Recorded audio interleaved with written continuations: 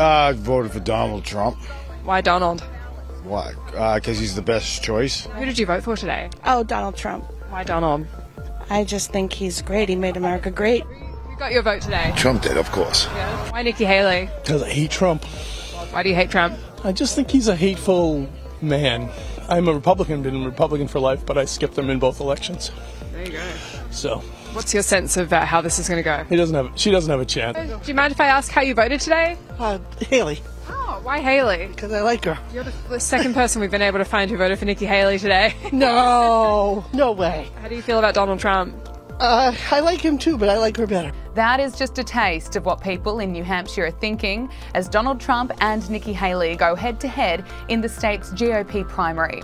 Former President Trump is likely to win the primary tonight, and what happens from here depends on his margin of victory. A commanding win would solidify him as the front-runner, and the former UN ambassador could face increased calls to suspend her campaign.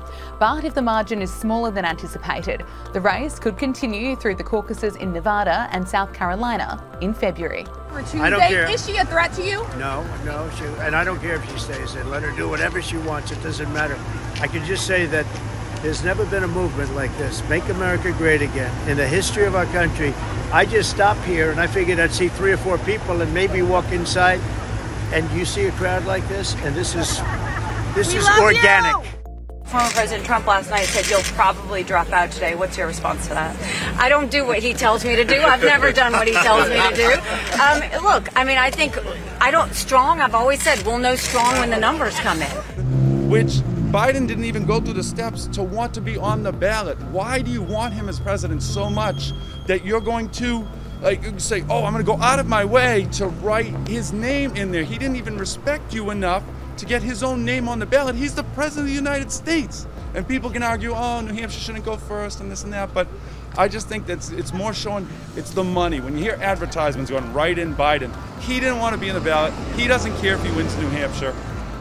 Donald Trump is a threat to our democracy.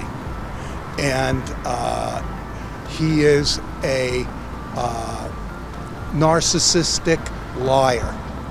And therefore, I am afraid of what he would do going into power. It's going to be, and you can take this to the bank, and you can hold me accountable for this next week.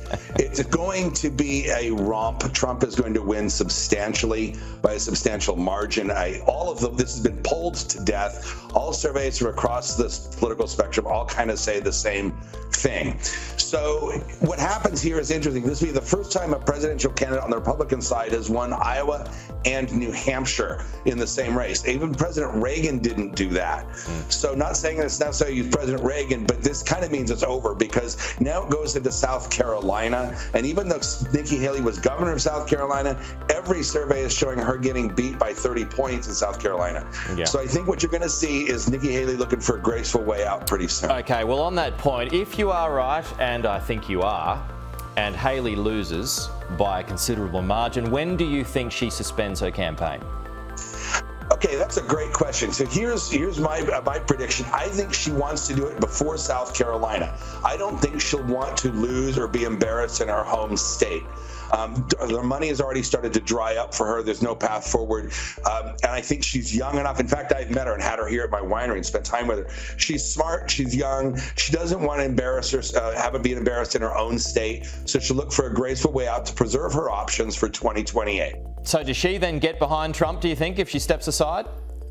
Yeah, she will. She will. She signed the pledge. She's not a never Trumper. She ran against him. She'll do like DeSantis did and exit in a graceful way to preserve her options again for her own future. Hey, it's so extraordinary that you don't have many contenders left this early in the campaign. So what does it mean for the rest of the primaries if Nikki Haley drops out?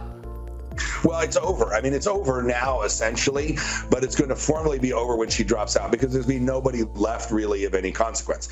And the states that you're going into on Super Tuesday, which is March 5th, are all just states where Trump has an enormous lead, and they're the big delegate-rich states, California, Texas, and the entire South. So it'll be sewn up, and Trump will be probably the presumptive nominee, maybe even by the weekend. Okay, so let's say you're right, and as I say, I think you are. But look, New Hampshire is very small. So even if Nikki Haley loses, why not give it a bigger run and see how she goes in bigger states? You know, traditionally, why is New Hampshire so important in that respect?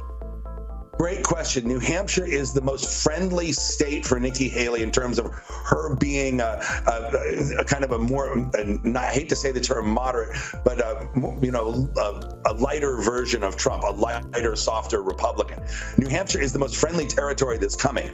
All the states that are coming, the big ones on the Republican side, they're going to decide how delegates are distributed, which is how you win the nomination, are all far more conservative and more Trump friendly. So if she can't win in New Hampshire, it gets worse for her in these other states, and it's more expensive with enormously expensive media markets. So it gets harder for her. So if she can't do well here, she's going to do worse in these other states, just given the political topography.